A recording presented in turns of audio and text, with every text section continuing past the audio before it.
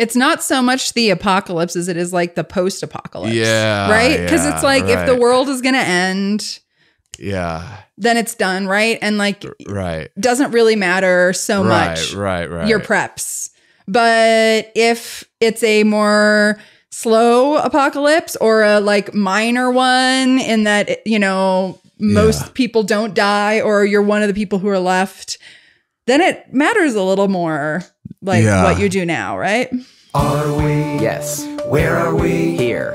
Why are we here? Not entirely clear. We are misfits thrust into existence by random chance with no hints at all as to how we're supposed to make sense of it all. It's immensely bizarre. Here we are. Hello, everybody, and welcome to the Here We Are podcast. Today, return guest Athena Aktipis is joining the show, and she is associate professor at the Department of Psychology at Arizona State University, and she is also the co-director of the Human Generosity Project. I believe the last couple times she's been on, we've been chatting about cancer. She has a wonderful book, which we're going to do a whole episode about in the future, but because we've touched on some of her cancer research in the past. The book is called The Cheating Cell: How Evolution Helps Understand and Treat Cancer. And she's also, I reached out to her just because I was thinking like, who haven't I talked to in a while that I want to, that's a fun science communicator. And she has her own science communication podcast, Zombified. She is the chair of the Zombie Apocalypse Medicine meeting as well. So if you guys are longtime listeners, now you might be like going, oh yes, that rings a bell, because I haven't had too many people on that study zombies, Athena. No, it's not like a new thing that half of your guests are doing. No.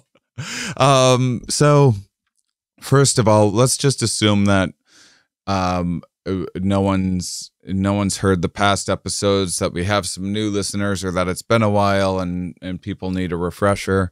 And tell people a little bit about some of the apocalypse and zombie stuff that you work on and why. Well, I love the zombie apocalypse as kind of a way to engage about stuff that's like fundamentally pretty scary and existentially threatening, but in a fun way so that we can kind of bring our brains together and do something about it. So yeah, I'm curious, Shane, for you, like, are you more worried about like zombies and zombification or like general apocalyptic situations? I mean, usually people are like zombie apocalypse, like one thing, but you know, there's a certain extent to which you can kind of separate the like fear of being taken over versus the fear of the world ending. Like, which one is worse for you? Yeah, that's a great question. I would say, so first off, zombies, no, I'm not.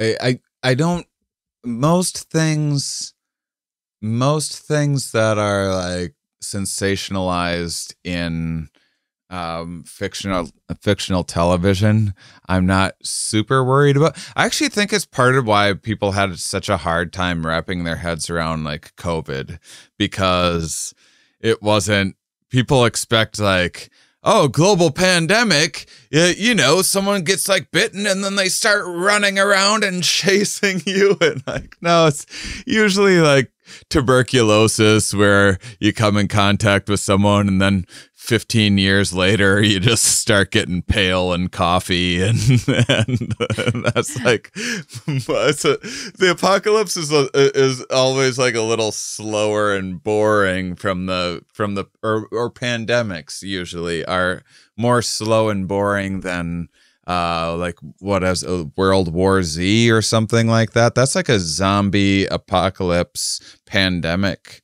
sort of, that combines a lot. Were you Totally. a fan? Yeah, I have read most of the book, but I haven't seen the movie actually. That's pretty good. Yeah. I don't know if you've heard of Brad Shane, Pitt.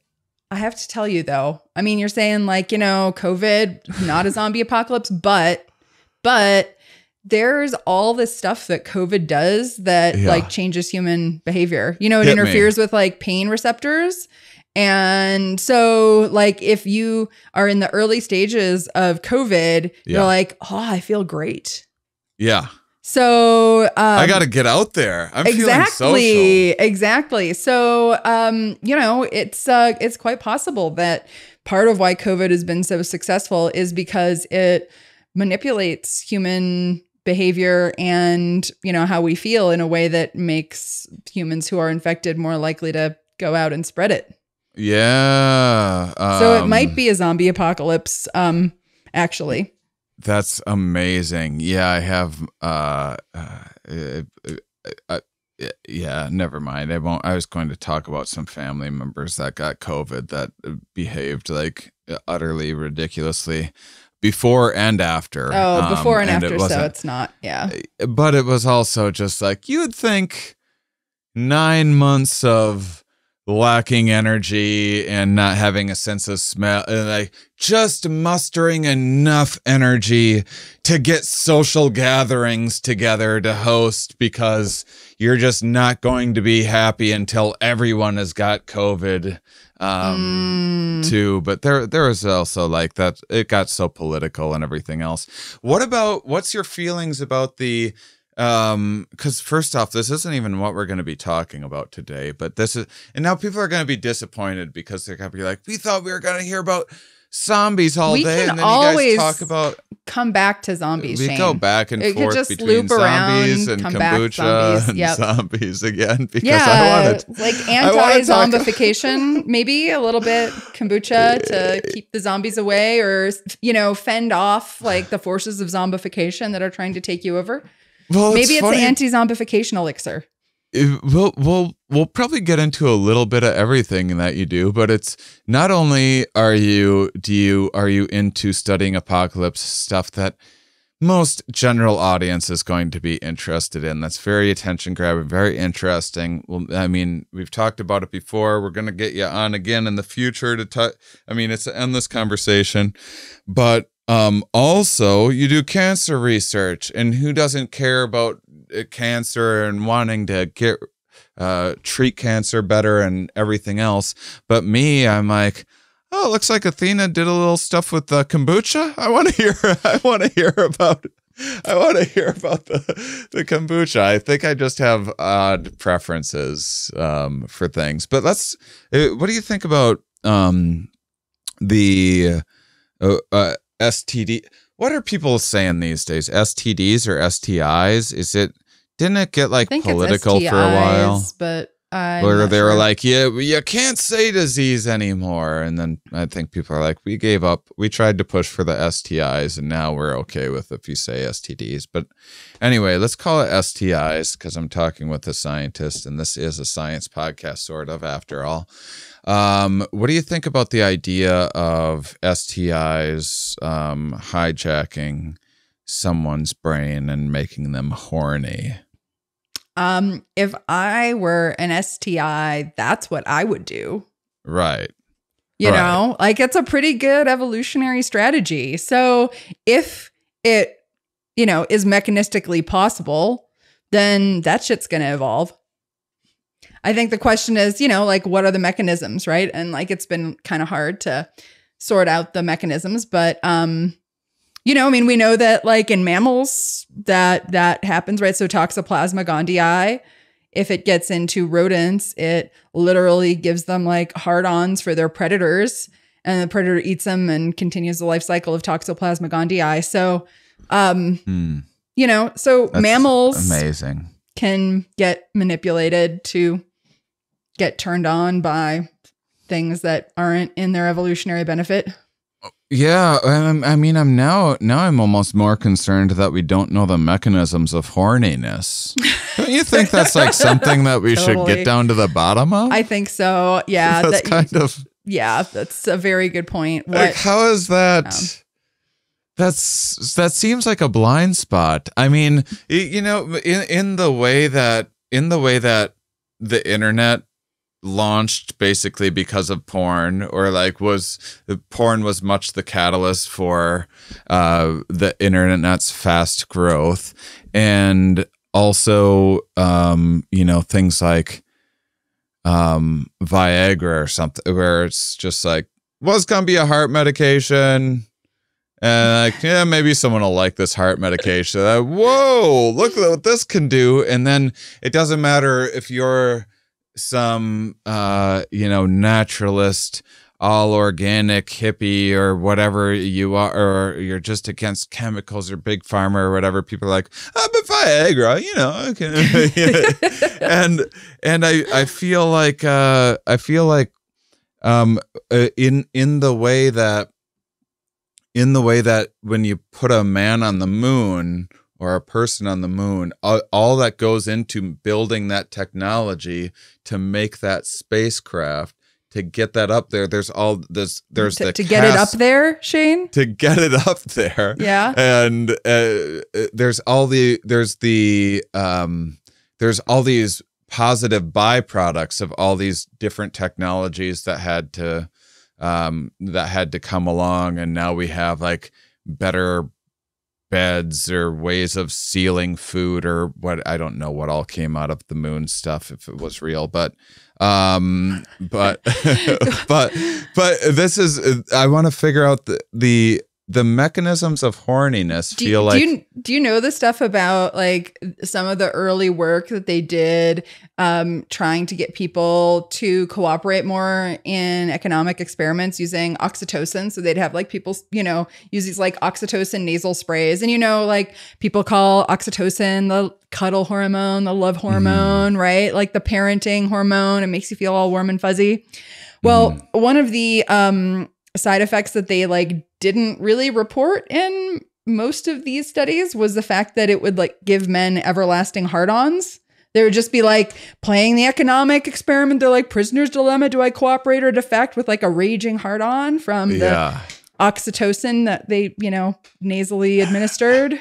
So yeah, I guess. So that's at least one that, you know, has been identified indirectly. That's pretty context dependent, whether or not you're going to cooperate more with a raging hard on. Totally. Isn't it? I mean, there's a lot of... yeah.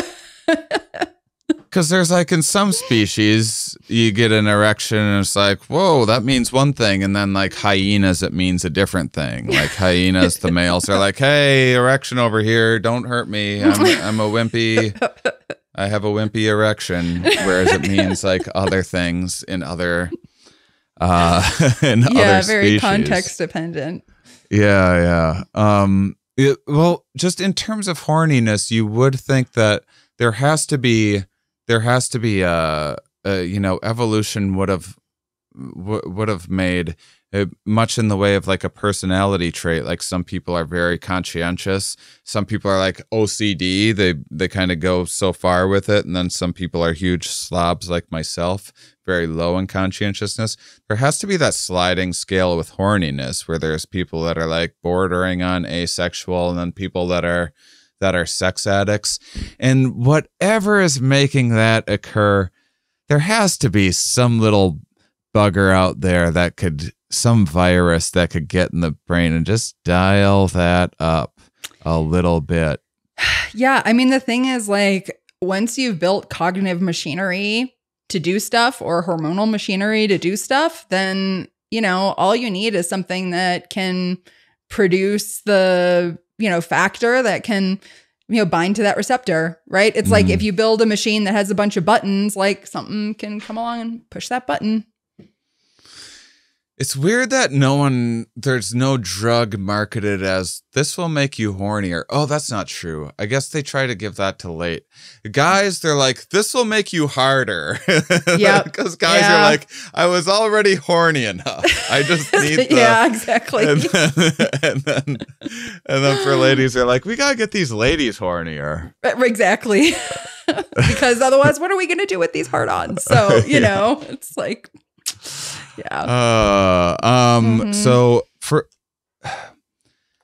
now I want to talk about, could I give you my order of apocalyptic fears. Yeah. And I kind of want to hear yours. So there is even before COVID, I always thought viruses are pretty interesting in that they're just always grinding away, and the Red Queen, the host virus parasite interaction, they evolve so much faster than we do. So much faster. Speaking of sex, are you into that? The idea what are you asking if I'm into in terms of sex? This part? Both, if you're into that, the idea that evolution stumbled on and then selected for sexual reproduction as a way of outwitting parasites and diseases, as a way of combining the genetic material and creating generation rather than cloning. Have you? Yeah, you know what I'm talking about? Yeah, totally. I think that it's quite likely that's part of the explanation, but like the very big picture is that there's lots of organisms that are asexual, right? So it's just because we're sexual doesn't mean that like everything is, and that's what needs to be explained. So, but yeah, when you start, building like a large multicellular body that has to last for a really long time, and pathogens are one of the threats, like I could totally see that being part of the selection pressures for sex. I don't know if that's the whole explanation, because there's probably a lot of other reasons to mix things up a little. I mean, like for example, something people don't talk about a lot, but is totally a thing that can happen is vertically transmitted cancer. So, you can have cells pass from the maternal body to the fetal body or vice versa. They do all the time. And, if a fetus is identical to mom, then the chance that the cancer would be able to take hold would be much higher. So you should mix up the immune system a little bit. So anyway, that's like one other possibility for why it might be good to have sex. So cancer's been around for over 1 billion years? It's been around since the origins of multicellularity. So like 3 billion years ago? Well, let's see, multicellularity, what's that, like 2 billion, 2.5 billion? So somewhere between 500 million and 1 billion. It kind of depends where what numbers you go with for so a long time, a very long time. So cancer just got right in there right away. It's basically just cheating in multicellular cooperation, right? So it's like once you go from having just a few cells to having like a body, then the cells like have to be cooperating, right? They have to be like not dividing like crazy, not consuming resources like crazy, doing all this stuff so they can function together. And if a cell goes rogue and divides like crazy, then it can compromise the globular proto-multicellular thing, right? So yeah, cancer is around from the very beginning. Oh, wow. So cancer's like this libertarian anti-conformist, like, I'm going to take it to the man sort of. Exactly. Yep. It does not want to be working for the man. So. Interesting. I mean, obviously we're speaking now in, intentional terms, which are not technically like, it's not like cancer's like, oh, fuck you. Right? Because it doesn't have a brain. It's just accidentally stumbling on these sort of things that favor its replication. Exactly. Yeah. What about how diverse is cancer through different species? Is it because I'm so into convergent evolution, because you just don't hear about it that much. When you think about evolution, you think these evolutionary trees and these things breaking off and becoming different primates and stuff. But then there's things like, the 2 and the 3 fingered sloth that exist today don't have their common ancestors like 65 million years ago or something. They're Cool. a product of coevolution. They ended up convergent evolution. Yeah. So convergent evolution. Yeah. What was I saying? Coevolution. Convergent evolution. Yeah. My mistake. But they ended up being like same size, very similar patterns of how they eat things, the way in which they mate, their pooping pattern, like there's a lot of that. There's a lot of that in cancer. So you have, even, within a species, right? So human cancers, super diverse in terms of the genetics, right? So, 2 people who have breast cancer could have totally genetically different breast cancers, even though they're both breast cancer and they're both in humans. Across species, obviously you have huge potential diversity there as well. But what you do see is convergence of the phenotypes, of the characteristics that the cancer cells have. So you see things like sort of breaking free of constraints on division and replication. You see... I'm sorry. Could you explain that? Yeah, sure. So most of our cells, they have like a little system that says like, divide now, stop dividing now. And that's part of why we can maintain ourselves as functional multicellular organisms, like our tissues replace themselves when they need to. And we don't have like growths growing out of control. But in cancer, the genes that regulate that get messed up and the cells will keep dividing, even though the cells around them and the other sort of systems that they should be following are saying don't.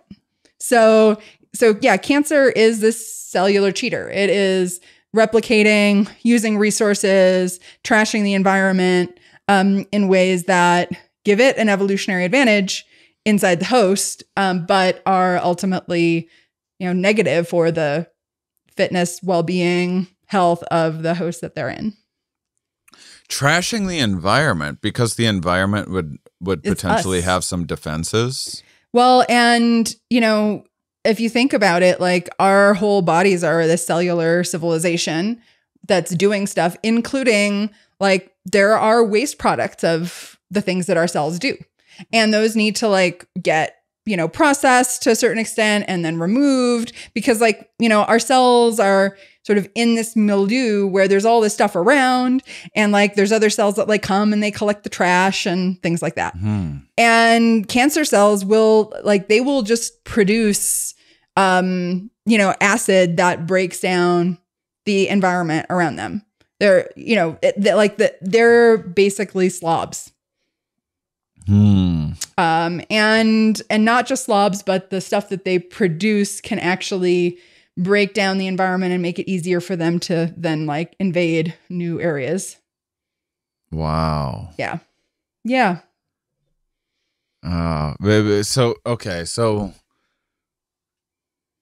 That's interesting. So they release something that's weakening the environment around that then makes it easier to invade before they even start invading, and that's just something that it's stumbled upon. Yeah, and I mean it's Amazing. probably the case, right, that the ones that are producing the acid that's breaking down the environment, and if that's allowing them to spread and replicate more, then they're getting an evolutionary advantage from that in the host, and that is then potentially getting selected for.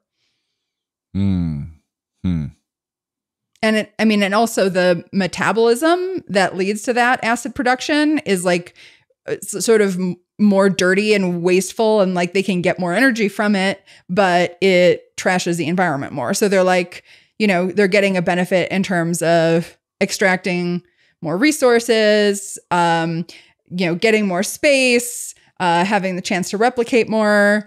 And yeah, it's not good for us or any other multicellular species for that matter. Oh man. Well, speaking of things that aren't good, let me throw my ranking out. Oh yeah, we were talking about the apocalypse, right? Well, yeah. I guess what's number one for gosh, I think global warming gets so many points just because it does so much with loss of biodiversity and that creating more viruses and just the cascade of just the feedback loops of awfulness that can happen that then lead to a shortage of resources and war and all. And so that one seems like the most brutal. And then there's, it's hard for me to think about apocalypse scenarios without thinking about nukes and nuclear winters. That's some scary shit. I think that I get a lot of real nuclear winter vibes. That's have you seen The Road? I think a long time ago.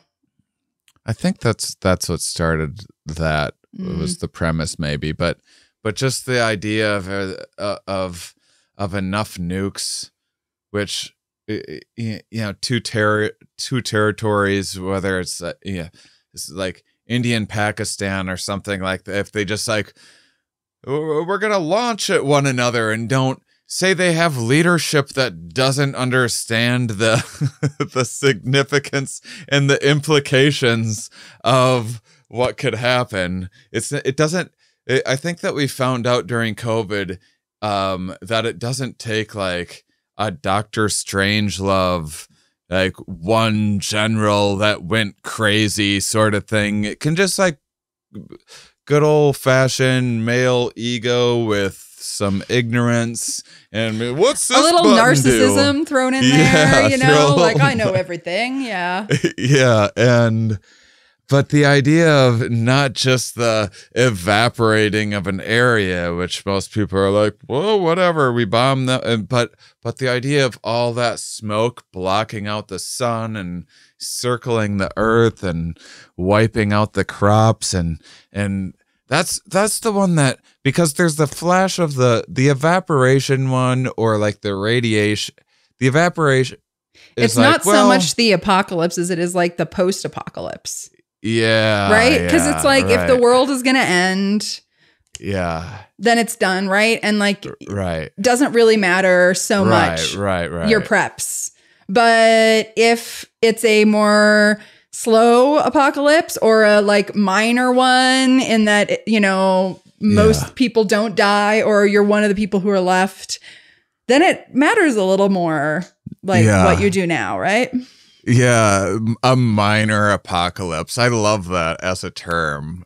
Just like it's a matter of degree, right? It's like, some are worse than others for sure. Yeah, we have some spikes on our wheels in our like Mad Max vehicles still, but they're like solar powered. We don't use the whole like blood and draining process. That's full apocalyptic. This is just like mini apocalypse. Yes, we still have like chariot race situations in deserts and stuff. But exactly, we've got some small scale farming going on. We're like bringing back like dry farming, like the Anasazi. Like right there's options if you're creative and you have some cultural memory of how previous humans made it through tough times. So. Yeah.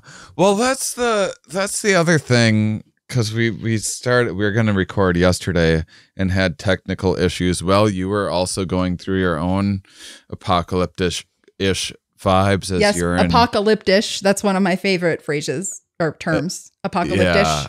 Yeah. It's totally apocalyptish right here, right now. I mean, yesterday was a little bit more because like, literally, I'd look down my street and there's smoke in the air and there was like ash falling down on me.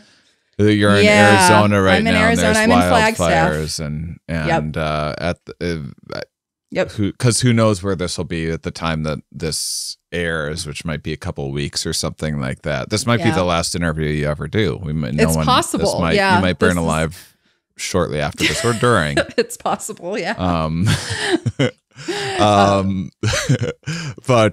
But yeah, you were mentioning. Yeah, it's like 20 miles out of town in one direction, there's a big fire, and like 30 miles another direction, there's a big fire. And then like kind of all over the state, actually, there are fires burning. So it's kind of crazy. And I wanted to make sure yesterday that I had enough time to, make sure that I got everything in my go bag and it's by the door with my camping equipment and, ready to go if I need to. So. And meanwhile, we were trying to record and having technical problems as you also have a go bag ready in case everything starts on fire. And then we put it off till today. But one thing, when we were talking off air or during or whatever yesterday, you were kind of making this point about how humans had humans have made it through so many situations in the past, and that's something that seemed to give you hope. But I was thinking about that today, and it's like, did they make it through? Like, or was it that humans that weren't impacted by the paradox, right? It's like if you look at human history and you're like, oh, okay, it was totally normal, like in a human lifetime for 20 or 30% of people in your group to die, like of unnatural causes. Should that make you feel like, oh, okay, then we can do this? Or be like, oh shit, like I don't like those odds, Yeah, it's like, there's been like volcanoes that exploded and humans survived that. Well, no, not the humans that were there, like humans that were across the earth in a different place, not impacted by that, survived. Surely, but although at the same time, like, here outside of Flagstaff, there are these ruins. I actually visited them this weekend of, an ancient civilization that lived there, and the volcanoes were going off, and they're like, as long as it doesn't get too bad, we've got the ash falling, it's fertilizing the soil, we're all good. So they actually, like, the population expanded after the volcanoes erupted because it improved the farming. Oh, yeah, all that ash. Great fertilizer. Yeah. So it's like, there's volcano trade-offs. erupting, dying from, getting covered in lava, but also better farming. So cucumbers. There's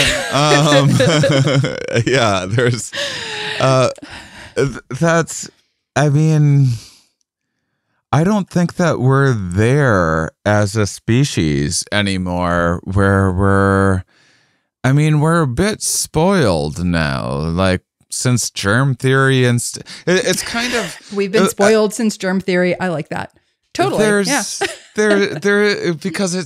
Because you can kind of, there's this idea that we can conquer, we can beat this, we can make vaccines, we can beat cancer, we can keep developing Alzheimer's, we'll keep expanding and death is just this thing that we just need to create more technology to manage it, and whereas death used to be a normal accepted part of life. Let's just upload our consciousness into outer space, and then we'll just put it out there, and then we'll live forever. You into that? Because I was for a while, like 20 years ago. Do you think but then I'm I into learned that? more. I don't know. No, I'm not into that. I just like to make fun of it. I'm kind of worried that I was into it when I was a young man, like when I was like 20 and like into the latest and greatest when I was young and technologies. stupid. Yeah, I don't think it's gonna happen. But that was like Ray Kurzweil popularized that and everything. I don't think it has a lot of traction. Yeah, I don't know. I think like we need our bodies to think. I'm into the embodied cognition thing. I like the I love embodied and our microbes. cognition. I don't know. Sure. I kind of feel like my microbes are part of me. Like, oh man, we got to talk about Yeah. microbes. We got to Yeah. get on this microbe train. That's okay. We still have time. So many places to go. there's always time for microbes. So. Yeah. Well, it's like the when people started freezing them, like the cryogenic. Yeah, there's some weird shit, and like some of that is in Arizona. Like, if you were gonna be like, where should I start a company to like freeze people's bodies indefinitely? How about a place where it's 120 degrees in the summer? Yeah. Not to mention, if you just look into it a little bit, freezing cells makes them rip apart. Like if you put a soda can in a actually, in a freezer. I think they're like using a different. I think it's like liquid nitrogen, which is different. I think. Oh, so they're not ripping apart the cells? I don't think so. But really, you should get some of them to come on your podcast and talk to them about it. Yeah, because that was my impression. Was maybe that was if you just like me put your head in your freezer, yeah, probably it's not gonna work. Because now you need a cure for all of your neurons exploding into pieces like a pop can in a freezer before they can bring you back, and now that pushes things back a little. But well, okay. Well, I gotta hear your favorite apocalypse scenario. I guess no rules. You could go by most fun or most practical. I don't care. What do you digging apocalypse wise? My favorite kind of apocalypse? Yeah, just whatever. I'll leave it up to you. I mean, if we're going with like the apocalypse, I would sort of most want to like live in and like see what happens. Mm-hmm. I think it would be just like the internet going down, right? Because for a lot of people, that would just be the end of the world. Yeah, you know? And you know, I mean, maybe also sort of like power grid and internet. I would just be curious to see, because like that would mostly be non-fatal too. I mean, hopefully not in Phoenix in the summer, because that would be fatal for sensitive populations. So, you know, but yeah, like in terms of like an end of times, right? If like, you know, sun flare, internet goes down, power grid goes down, and for some reason, space junk, gravity, Sandra Bullock. Oh, now we're writing a screenplay, aren't we? Thanks. I was just trying to loop back to Brad Pitt again. But yeah, was that Pitt or no? That was Clooney. Damn it. Yeah, that would be. Well, that's what I was saying with the like ever since germ. Now we just have such a expectation. I'd include myself in this happily, but it was like when COVID happened, which to me there's something like cool and trippy about it that I sort of liked, in the way that, oh, this is what it would be like without the internet. It kind of had that vibe to it early on, but a lot of people, there's a lot of people that were. I thought the most dogmatic people that are either like think the big guys looking out for numero uno, or people that are like manifestors that create their own reality. I'm an anti-manifestationist. Yeah, me too. Yeah. And there was a lot of them early on that were like, this isn't what I ordered. And and just like straight up jump to denial very, very quickly. And we're like, but if I'm manifesting everything, how could I manifest it? And oh, you know, the person that wrote the book, The Secret, they asked her, what was that big tsunami that happened in Taiwan like a few years ago or something? They asked her about that, and she was like, they must have been manifesting. They must have been like putting tsunami like vibes out into the thing, which is so fucked up. It's such a way to just like blame people for systematic problems that exist in the world, or just random shit that's uncontrollable. Well, it's kind of protective psychologically, right? Like then it doesn't happen to you. You know, it won't happen to you because you're doing the right things. You're putting the right vibes out there and you're being good and like you're the special one. And it's the people that are deserving of it that get punished. So that's the internet one would be a good one because that would be like, yeah, I just, it's like, I kind of want to know, like, would we get to know our neighbors better? Would we like kind of become more grounded or I don't know. I mean, it would probably be disastrous on many levels that like I'm not anticipating, but in terms of like the social component of it, it seems like that would be, you know, not a huge amount of, you know, fatality and harm. And maybe like a larger opportunity just to see like, well, are there parts of how we can be human together that we might be able to come back to? Yeah. If we cooperate enough together to get the internet back, so then we can fight again. Exactly. That's the screenplay. I think we should sell that. Yeah.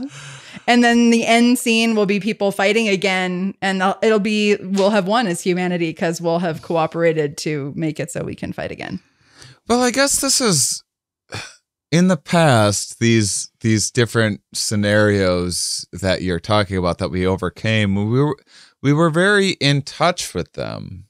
We saw the volcano. It was more intuitive. You saw people with diseases and stuff, and it was a part of life. Now everything's like asymptomatic, and it's like you didn't need to know that the world was round. Like we're the first species to ever know the world was round. Wait, the world is round? Because that's not what my internet friends are telling me. This is, I know. But it didn't matter what shape you thought the Earth was. And now, because there's satellites and everything else, well, someone had better know that the Earth is round because there's calculations that depend on that so that we can be communicating right now so that food can be distributed and everything else. And I think the same thing as with the internet. I feel like if the internet goes down, we're toast. I think that I would probably, I think I'd be like always on guard. I'm going to check out if I need to. So, I mean, but here's the funny thing, right? Like during our childhood, there wasn't the internet. Yeah, I know, but. Right? Like, so, you know, but then once you build structures and we keep on changing the scaffolding and the structures of which we live on. And then once you pull something out of it, things can come tumbling down. I feel like. You know, your toaster's not going to work once the internet goes down because you got like that app on your phone to like work your toaster. At least some people do. So how are you going to have your toast in the morning? Yeah. Yeah. There's also just like weird ways in which we take things. I don't know why I was thinking this about solar power, about how badass solar power is and how frowned upon it is by like tough people. Or like, you gotta have a diesel engine and big wheels on your truck or whatever. But solar power, you're literally harnessing the power of the sun. We are harnessing the power of the sun. That's like superpower. What's the thing that they like put on the superpower, right? Plants do that. That's how they like make it work. And we view that as like, oh, we aren't going to listen to these wimps that want to harness the power of the sun. Totally. I don't know. It is pretty awesome, but you know, it's also like you have to mine a lot of resources to make them, and if you don't know how to fix them, then once they break, it's like, eh. So yeah, I mean, I think it's probably part of the solution, but I think like a lot of people like to almost approach like, you know, green energy or green anything from this perspective of like, you will have zero negative impact on the world by using this green technology. But like, there's always trade-offs, and it's a matter of like minimizing the negative impacts and like thinking of the long-term sustainability. Yeah. So. Yeah. But, I mean, there's always advertising involved with all of that too, as well. Like Teslas are a great way to be like, to show off your ability to acquire resources in a way that's like, look what a good person I am. I did this for the environment. Not like you didn't buy a Prius for the environment. You bought a exceptionally expensive vehicle for the environment. Totally. So there's like some of that happens with the green stuff too. Yeah. But so and that Tesla that's like orbiting the Earth now, that's doing a lot for the environment too. Yeah. So yeah. What do you think about the connecting to other, you think? What is it? The unexplained aerial phenomena? No. Oh, okay. I don't even care about that. Do you? You don't care about that? I mean, I kind of do. But I think it's kind of cool. I think it's cool that they're called aerial phenomena now, because like who knows what they are? It could just be like electrical disturbances caused by microbes. I always go to the microbes. So yeah. You think electrical disturbances caused by microbes? I don't know. I was just throwing that out there. Well, my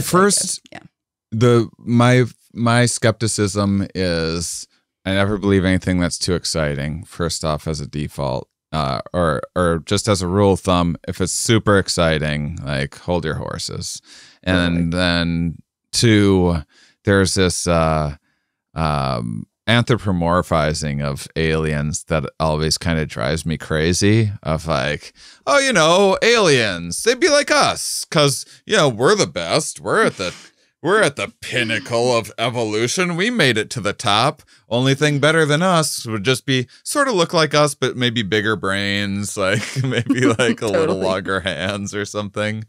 And like that's not at all how I think about what alien life would be. There's a great Netflix documentary called Alien Worlds. Have you seen it? Mm-mm. Oh, it's really good. It's like David Attenborough-ish kind of, they take like evolutionary biologists and stuff going and explaining like, here's how this bird flies. And then they talked with an astrophysicist. They're like, we discovered this planet here that could have life. Here's what the gravity is like. And then they combine and be like, here's what something would fly like in this kind of gravity.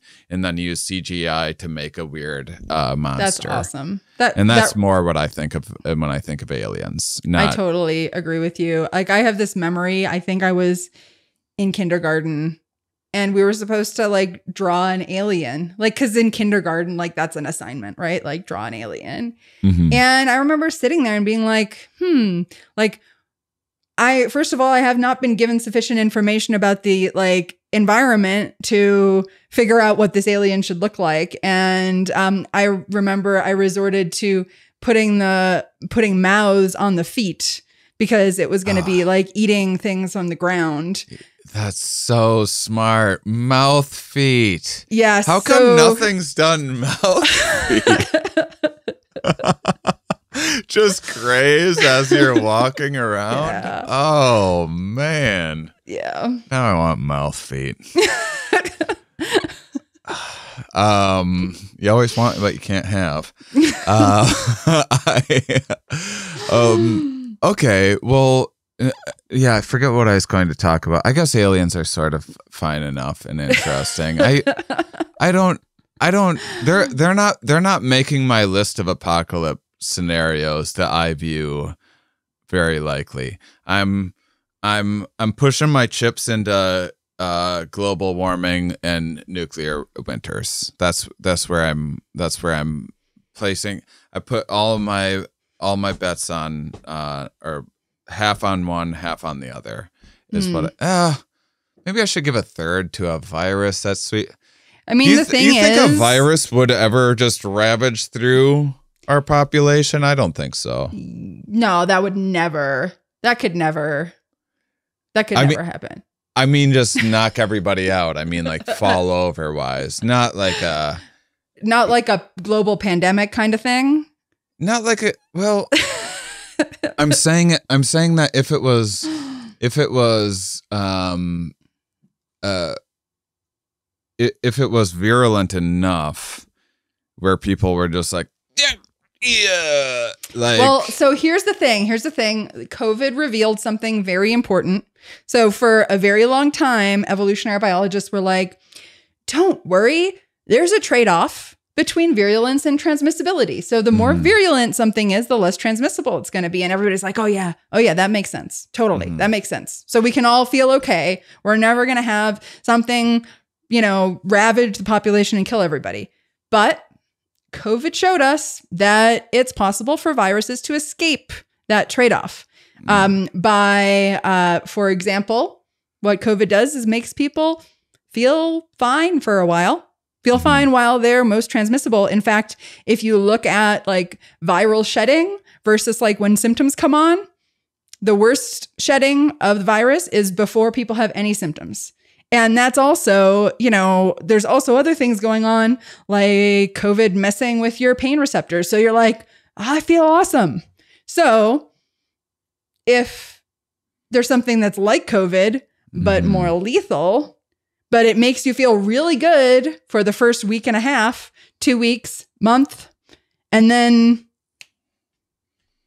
we're fucked.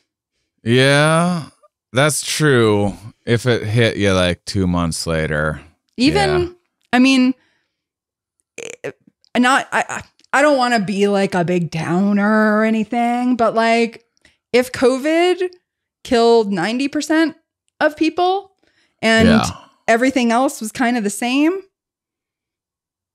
this would, we wouldn't be joking about apocalyptish things because it would just be post-apocalyptic times right now. Oh, we'd still be joking because we'd have to. We would, because otherwise we couldn't survive if we lost our sense of humor. But it's So into that? You putting it up there on the you convinced me to put a third of my chips into a COVID-like situation. Where it's because you're right, tuberculosis could take 15 years and then just people start going and then just slowly start, but there's nothing to stop something from having a little. I think we're more vulnerable to pandemics than any of us want to face. Now, that doesn't mean that is the only thing that we have to worry about, right? There's a lot of other stuff, and climate change accelerates the pace of, infectious disease spread, and the way that we're, engaging in deforestation, right? You're getting all these animals that are getting pushed into areas they wouldn't. So more possibilities for zoonotic diseases. So squeezing them more together and and bringing them into places where humans are, where they weren't before. So, I mean, it's all a big clusterfuck apocalyptish plus situation. Industrialized farming. Yeah, I do. Yeah. I mean, it always felt apocalyptic right through the past. And then there's probably always a feeling of like, but this one though is the real. I mean, my whole life I heard Jesus was coming back and every other thing. I imagine for the last thousands of years, people have been talking about this and that with the rapture or Mayan calendar, or had their own doomsday scenarios. But this one hits different. This one, I mean, is it egocentrism that for us to think that like, I'm a part of the big one. I'm in it for the you mean big like show. The real apocalypse is going to happen in our lifetime? Yeah. Like you get to see the grand finale. So, like, I mean, what a coincidence, though. Manifestation of like generational narcissism. Something. I mean, wouldn't it be bizarre if we were the ones to see the end of humanity? Because it's. And don't worry, audience. We'll get to kombucha soon, but. After the end of the world. After the end of the world, we drink. But wouldn't it be? I mean, it just seems so odd. What are the chances that, I mean, some generations going to be around when the end of humanity happens, if it does happen in a short amount of time. But what are the chances really that it's us after what, 250,000 years? Debatable, maybe 100,000 years you'd call us humans or something like that, probably longer. And what are the chances that it really happens in the next 40 years? Though I just saw some chart that showed like there's some great thing. You can look up the temperature of where you are starting from like the 1800s and what the annual temperature has been. And it's compelling. Yeah. I mean, so here in Arizona, right? I mean, it's the beginning of the summer. We're already in apocalyptic fire zone. And if you think about it, this is going to be one of the coolest summers that we have in the next 10 years. Yeah. It's only going to get warmer. Yeah. Huh. Skipping that trip to Arizona. And then the worst, it's funny. I planned 2019, 2020, that New Year's. I was like, I'm going to Arizona because I want to be warm. And then it was like the coldest cold snap they'd ever had, because that happens too with extreme weather, where you have the most extremes of everything, and molecules in the ocean zip around faster, and it creates more hurricanes and all sorts of. I mean, we really might be living through some. I will say, I don't know if a lot of people would share this vibe, but there was something about COVID for me when it started where there's like a lot of times I'm just like kind of meh on life. Like, I can take it or leave it. Whatever. It is what it is. I'm just here. I'm existing. I think it's more of like, I feel like I don't have a choice in the matter. So it's just like, well, I guess I'm here. Where I think some people are. Here we are. Here we are. Yeah, exactly. Whereas a lot of people are just like, I'm choosing life every day. And maybe it's just like something subjectively that I have to flip in my mind. Whatever it is, there's been periods of time in my life where I was like, I've had enough of this. I don't need this anymore. And when COVID happened, I was like, oh, I'm so happy that I stuck around to see this. This is so interesting. Like, if I would have went back and told myself when I was like a teenager, like, hey, I know you're going through some dark times, but don't worry, one day you'll be a comedian. My teenage self probably would have been like, yeah, okay. But if I would go back and tell my teenage self, like, there's going to be sort of an apocalyptish situation that you'll get to witness, I would have been like, okay, all right, sold. I'll stick around. I'll stick around for that. I don't know. That's really interesting, actually, because I mean, I think there's huge differences in like how people psychologically deal with the shit hitting the fan. And, for some people, it's like, all right, when are things going to go back to normal? Mm-hmm. Right. And for other people, it's like, whoa, this is interesting. This is different. What do we like? What now? And how can we change? How can we pivot? And, I think just like my, nature, like I'm much more of a pivoter. I'm like, whoa, okay. And now like, what does this change? And I don't get too caught up and attached to the plans that I had. And that's even though like I'm a maybe pathological planner. Like I will plan shit. But like if things change, I'm like, all right, let's new plan. Yeah. And but not everybody is like that, and that's okay. But it's also like, if things do need to change, then things do need to change. And it can be harder to change if you're really attached to how things were. So I don't know. I mean, I think there is like sort of different, like psychological types in the apocalypse. Maybe we should make like a little quiz that we can put online. Like, what kind of, apocalypse personality are you? That could really be totally not based on science, just like on us bullshitting.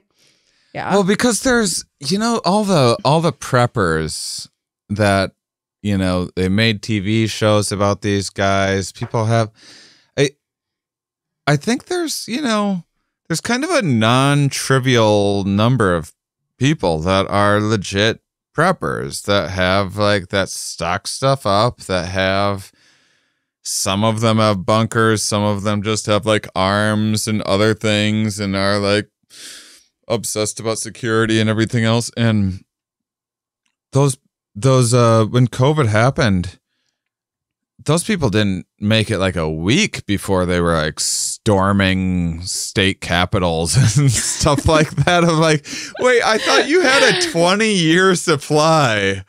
Like, you've been dreaming of this moment. You've been building a shrine to your fears for the last 20 years of your life, waiting for something like this to happen. And the moment they were like, hey, you gotta hunker down for a little while, people are like, I can't handle it. It's a weird.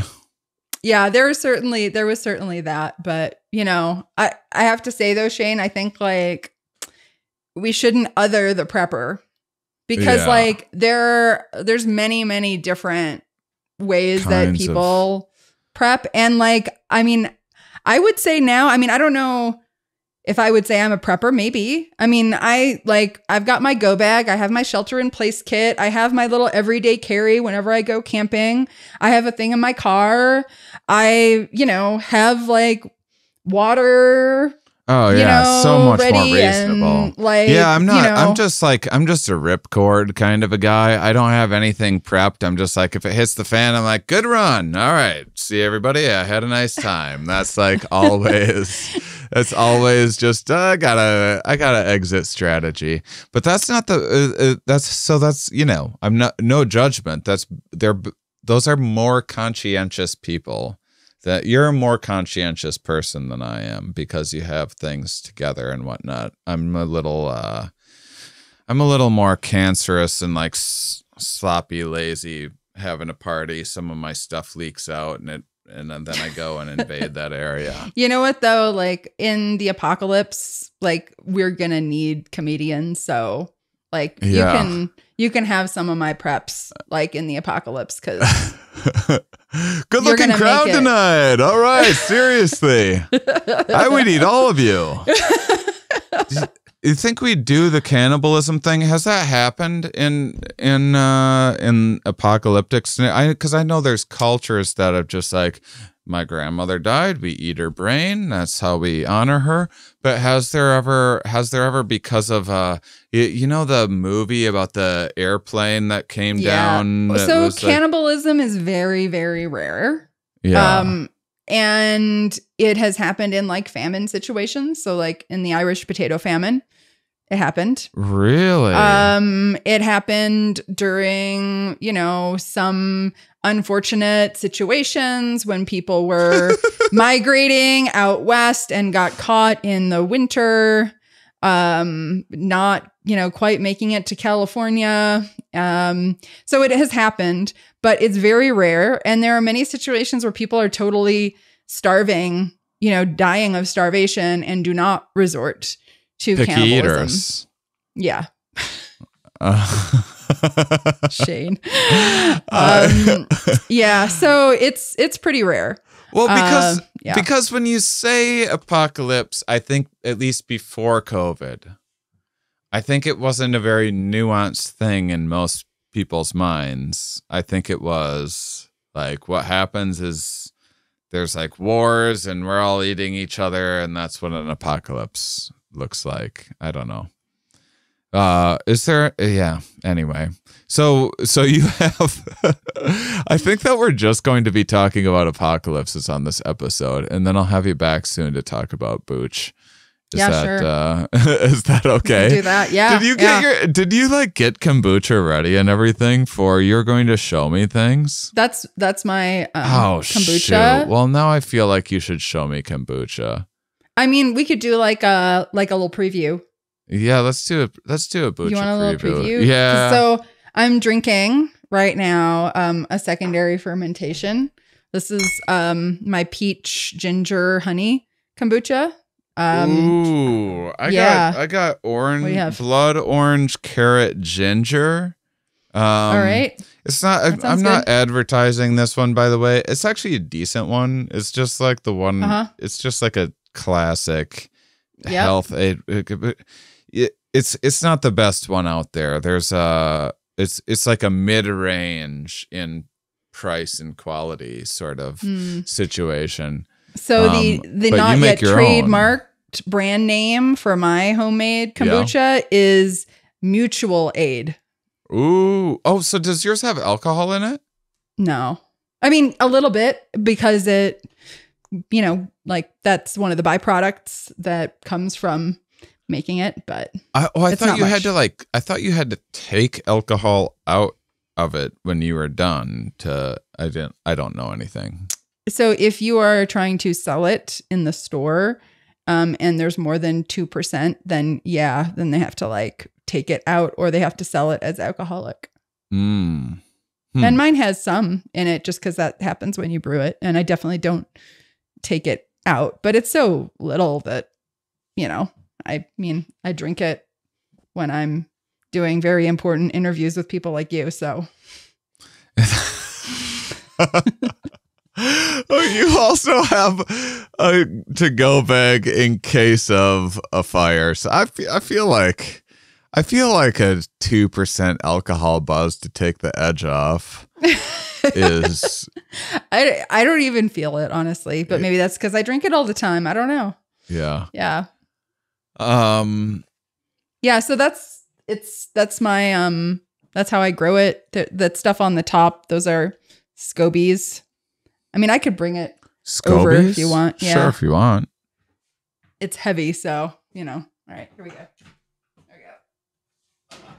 Oh my God. Yeah, it's heavy. See, those are scobies in there. What are scobies? They're, here, let me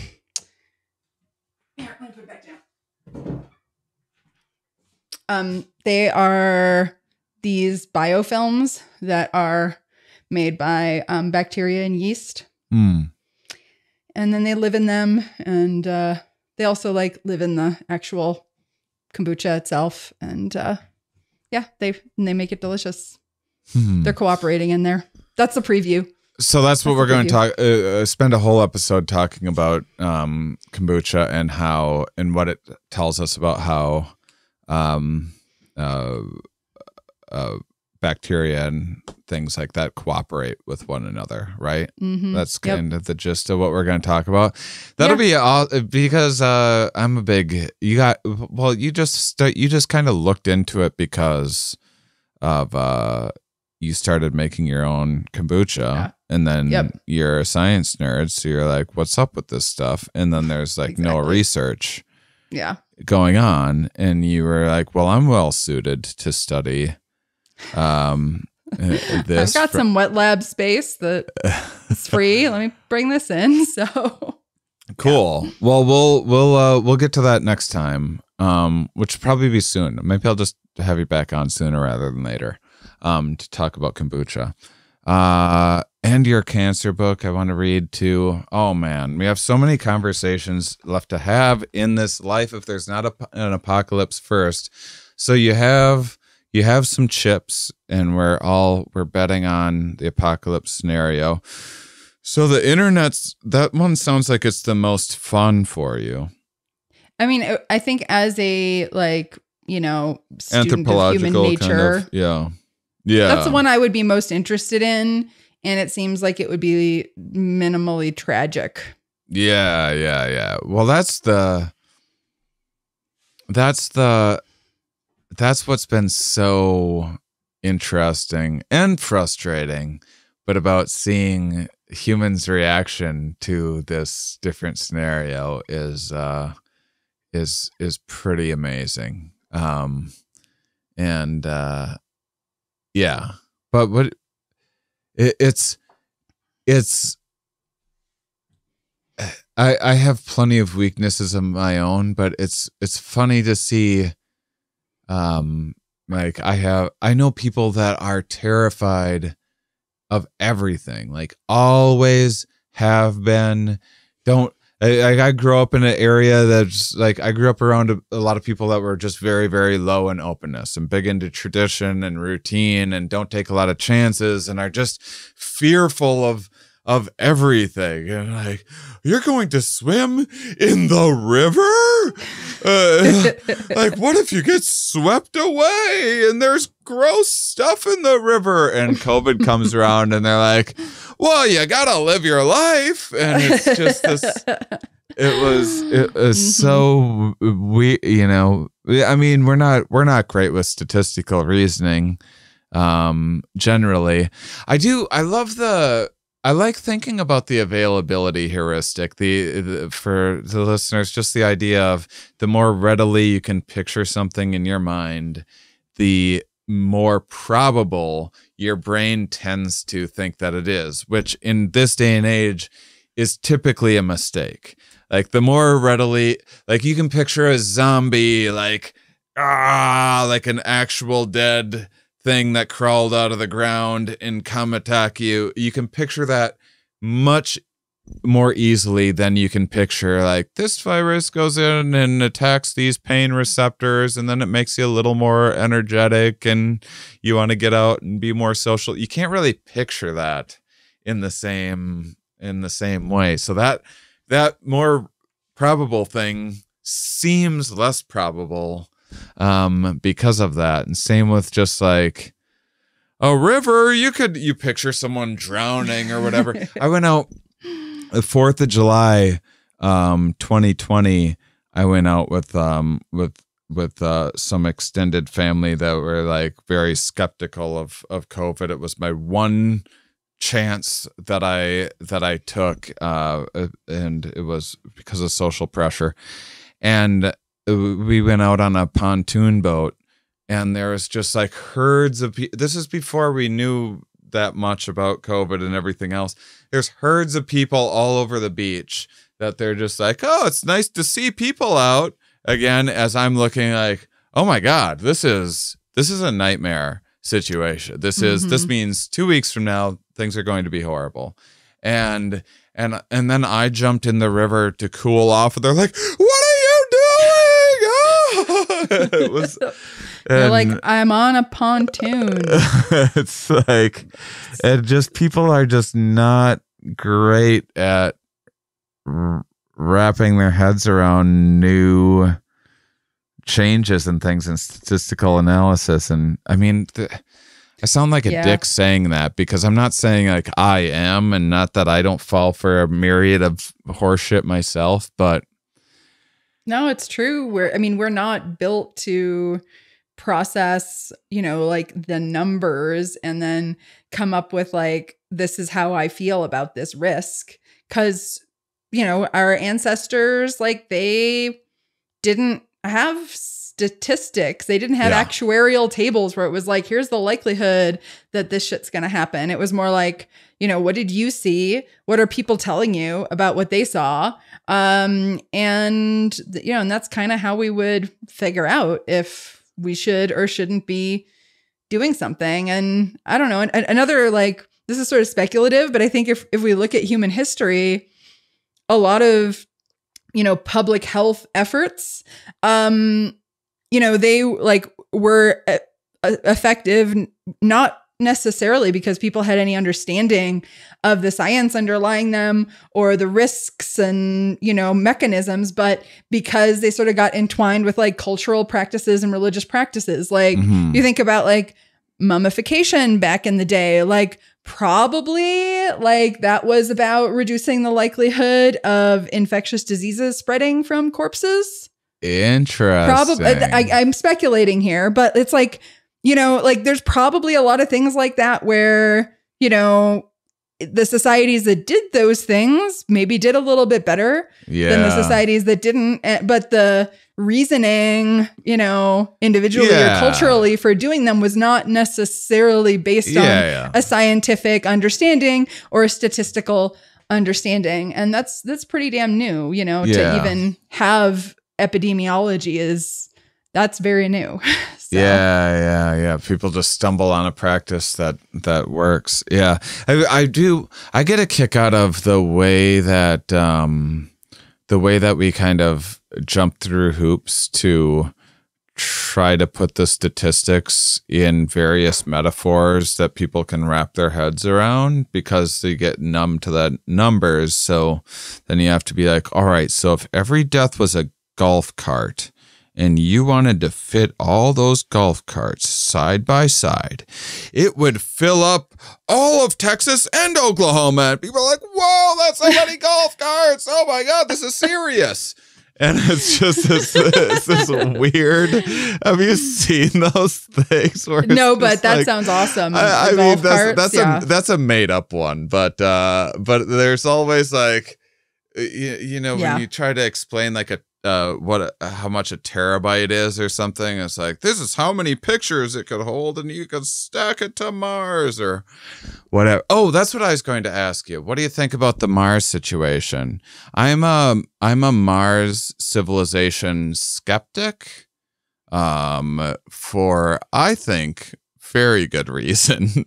But people are like, Elon Musk is going to do it. He's going to get us to Mars. And I'm like, I think that dude might be a fuck, actually. I think he might be full of shit. But I'm curious, as someone that's like interested in human civilization's future and ending and surviving of things. Well, so I was just out in the desert this past weekend. It was 105 degrees, looking at these ruins of, past civilizations. And it was fucking hot, but I had my water and, I was fine. But, I'm like finding like amazing like shards of pottery and like scrapers. And there's all these, amazing buildings. And I'm thinking, like, I literally was thinking to myself, if there was a planet that had conditions that were, even like 20 degrees hotter than right here, right now, like Elon Musk would just be like, this is where humanity should go. But like, nobody is like dying to colonize the desert here in Arizona. So, I don't know. It just seems like kind of misguided to put energy and effort into like this notion that there is a planet out there that is going to be habitable enough for us. Given that we evolved here, right? Like we evolved on this planet for these conditions. So the chances that there'll be a planet that is even in the range of survivability for us is pretty damn small. And then the amount of energy that it would require to move it to something habitable is crazy. And that energy and time and effort and resource, like that would be put to much better use to make our planet more habitable. You would think so. To me, it seems like a PR stunt from a narcissist that also is that too. Maybe having some manic episodes from here and there. I'm saying that as a bipolar person who has manic episodes. I'm like, that seems like I've thought shit like that before. And when I do it, people put me in a psych ward. But yeah. So what are you betting on most likely? Like apocalyptic scenario, like some maybe we'll get to see, maybe we'll get to witness, or I mean, I guess the nuke thing, you just evaporate perhaps, or a segment of the population does, and you don't get to see, but something that could happen in our lifespan. Yeah. Well, I mean, it's kind of hard to say here, I'm going to put my chips on this discrete thing. Cause I do think that like the clusterfuck is kind of the more likely thing because, the way our society is organized now, all of our systems are so interdependent in ways that like you mess with one thing over here and it fucks stuff up over here. And, and I'm not just talking about like the consequences of like having a global economy. I'm also talking about things like, when you start messing with global climate, that does change, where species are going, which then changes how disease can spread. And so like all these problems that, maybe for our ancestors were a little bit more discreet, right? Like it's a volcano or it's a neighboring tribe or it's a disease. For us, they're going to be all entwined with each other in a wicked way. I mean, they already are now. But yeah, I think like our most likely apocalypse is a sort of like reverberating consequences through multiple systems kind of apocalypse. Yeah. Yeah, that's where a lot of chips are being placed, I think. It's like the positive feedback, fucked up, wicked shit. Well, that's the other thing with past human history. So this is maybe one of the downsides of science was in the past, you have an active volcano, you're forming belief systems around that you're cooperating around, or you're stumbling on things like on one side of the volcano, they're saying like, the volcano god says to be fruitful and multiply. And then on the other side, they say the volcano god says to never have sex. And then one civilization does better because they integrated the be fruitful and multiply part into who they were. But it's like this arbitrary thing that you use this scary threat and the unpredictability of it leading to a belief that you could collect around. And now there's something about like being able to predict those things to an extent that just has people like fighting more about who has more control over the situation. And so that's interesting. Yeah, but people still believe all sorts of weird shit. Oh yeah. So that's not going away. No, it's not going away. Doesn't matter like how much science there is. But they're like, just not cooperating around it anymore. Although, it depends like, what we're talking about when we say cooperation, because people cooperate for all sorts of horrible things like war and storming the Capitol and that's a lot of cooperation. It's just not in the service of something that we think is good. Yeah, yeah. Okay, so this is like is it craps where like the odds change and you can do like red or black, but you can also put something on like a number or go for longer odds or what? Here's what I'm getting at. Clusterfuck is the easy bet. Give me something that's a long shot that pays like one to it pays like 500 or something for every chip that you're putting on there. I don't know what you get paid on during a apocalyptic scenario. If it's I don't know whatever currency that we use during apocalypses that we haven't invented yet. Apocalypse coin. We just invented it and you can buy it on the app by the time this episode comes out. Right, Shane? We're going to... How is there not coin. Apocalypse coin? I bet there is. It is. There is now. There is now. So, yeah. It's the only currency that's going to be good in the apocalypse. So give me some long shot, like real long odds, pays off big if you win, but it's on the board as a possibility. Okay, so... I teach an evolutionary psychology class, and a few years ago I was like, I'm going to make this more fun for my students and more fun for me, for my grading. Sure. So I added an assignment. I took out a more boring assignment and I added an assignment. It was basically like, what's your favorite apocalypse and what things about human nature did you learn in this class that could help you survive this apocalypse?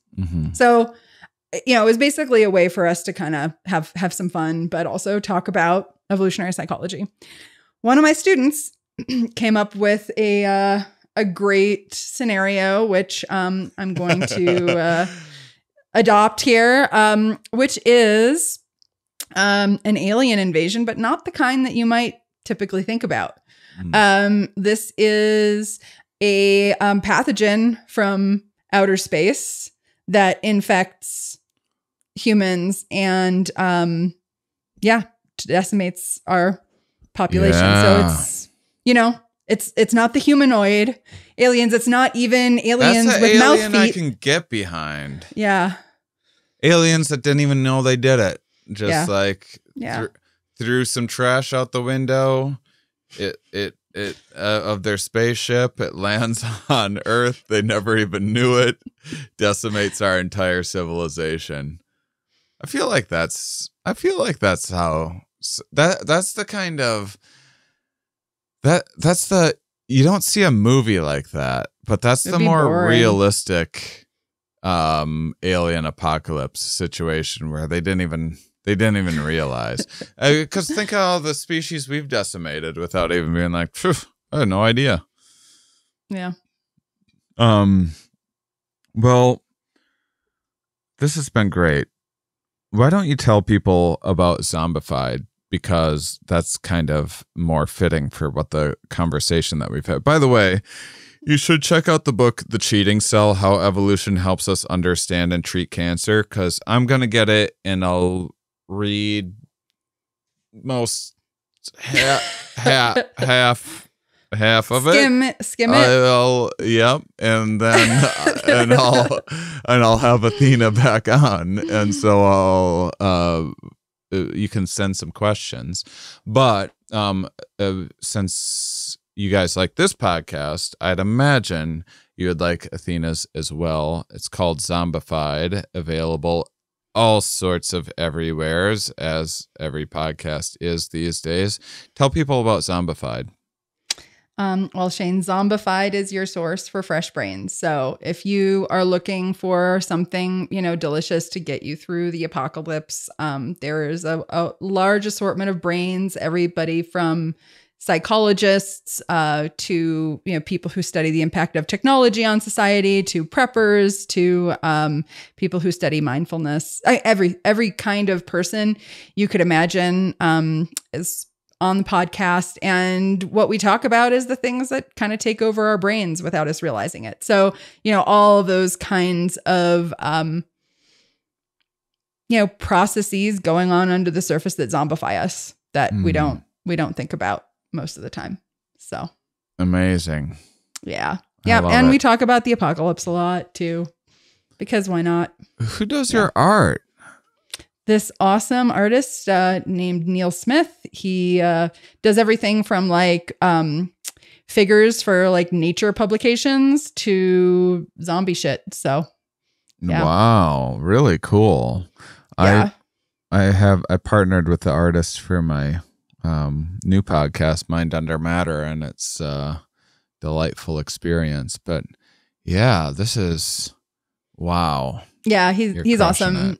He also does all of our artwork for Channel Z, which is our live stream channel, which is on summer hiatus now. But during the academic semester, we're doing shows every Monday at 10:30 Arizona time. What's your vibe for because you have you usually do a zombie conference or something, right? Like once a year? Yep, every other year. So the last one was all online, and you can actually see 90% of it on YouTube. If you go to Channel Z on YouTube, we have most of the meeting is up, and we ran it as a super interactive live streamed event. So when was kind it? of podcast style. It was last October. So, okay. So you got 2 years. You have your next one's going to be next year, October, potentially. You do that in person, right? I feel hopefully, good about that one in person. Yep. We'll probably do most of it in person. We might do some of it live streamed so that people can be a part of it from wherever they are, because that's one of the nice things about the live stream is, if you do it right, it can actually include people from all over the place. And we had, people from all different countries joining us, and even a haunted house tour from the Netherlands. It was great because we had people from all over the place. And we were, kind of trying to figure out how to deal with the apocalypse together.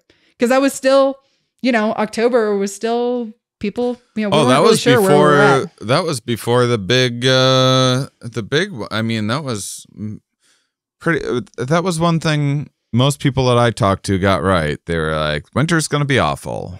And it was. Yep. Well, cool. Well, thanks so much for coming back on the show. I'm going to get you back on we'll do some kombucha a kombucha episode. We're gonna have so much fun. We gotta get more in before the end of the world. So I appreciate you joining the show once again, Athena Aktipis. And thank you, listeners, for being such wonderful, curious people. We'll talk with you more next week.